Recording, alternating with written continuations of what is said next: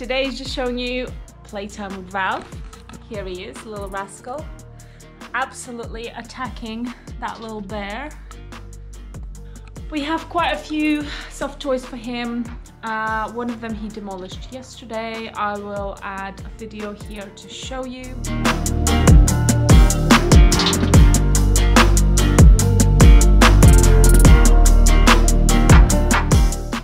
The whole foam was everywhere.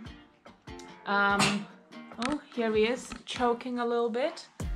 What are you choking on, mate? Yeah, he completely destroyed that toy. I have it here somewhere, actually. Here, little poor guy, completely. And now he's looking at it. You're not getting it? No. No. It was a squeaky toy. The squeaky part of it was completely destroyed, so that's in a bin. I mean, I will try and see if I can mend this, but probably not. And then yesterday, I think he might have ate some of that foam because he wasn't feeling that great in the evening. So we're not giving it to him anymore. And then I created a little box of toys for Ralph, because before that, his toys were scattered all over the room. And he knows that box is in that corner over there. He usually comes and picks his own toy like he's doing now. In the beginning we thought he's not interested in toys, but I think he wasn't interested because they were scattered all over the room, like that one there. So they were all over the room, and then he wasn't interested because of that. But now they're all in one place, and oh, I think he's picking his favorite bone. Good boy, good boy. You found your little bone. Let's see. Come on, come on, come. Yeah. No, don't want it? Okay. So he usually goes to that corner there and he picks up his toys, and then he kind of starts playing with us. And then, yeah, like this is what he does. So it's basically like a child. You have to pick the toys after him after play time is done. Come on then. What toy are you picking? This one? Is that what you want? Come on then. Come. No? But that's the one you picked. Not today. Not today, maybe. Are you gonna play with your toys? There he is. Oh, he picked up the same bear. That bone we've got him, I think it's called Yackers, and let me show you. It's basically made out of milk or something, and we've got him this, and he's been chewing this for ages, and it's edible. Come on then. You don't want it? Come on then. He had that toy for ages, the little bone, and it's the most long-lasting chew toy we've ever found that's edible. So we've had this for, I think, about a month now, and it's still pretty intact. I think this is actually the shape we got it in, and there's just a little bit there that he's bitten off, but it's pretty good. You know, it keeps him busy for a long time.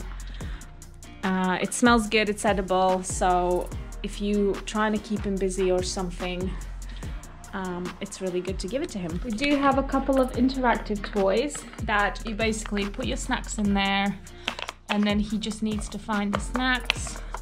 He gets very, very impatient with these toys, and this one he just literally did this to. Just turned it around, and then all the snacks fell out. I think it smells of snacks, but this is the way they would pick it up, like that with their mouth, and then, yeah, it's really easy for him. I think it still smells of snacks. That's why he loves it. Oh, we actually lost one. And this one, yeah, he's very aggressive with them. So yeah, he just kind of takes it away and then ends up chewing it somewhere in a corner, thinking there's snacks there. But he gets very, very impatient with these. But yeah, these ones, I think I like this one better than that one. because this one you just put the snacks here, so it's not as easy for them to get the snacks. That one there is quite easy for him because maybe he's got like a long nose, so he just turns it around and then just eats it. So you just add snacks.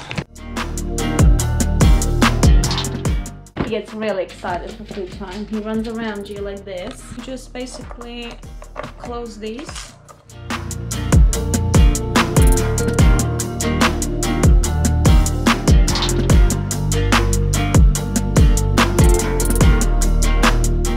Okay, they're all done now.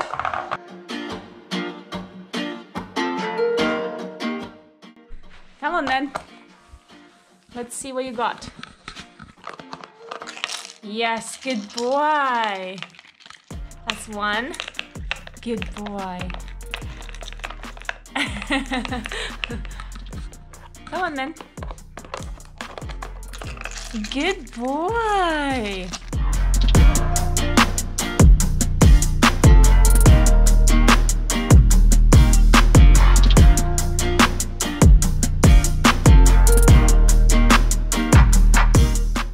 Piece out of there, so there you go. You just open it with his paw, literally. Clever boy. Obviously this is what the room looks like after playtime. Toys are everywhere, so as long as you collect them and put them in a little tub or little box somewhere aside, then he will be then interested in the toys, because it's like, I don't know, maybe he forgets that he had them, and then he finds this little, you know, chest of toys, and then he gets them, and then he starts playing with them, which is really good and keeps him busy.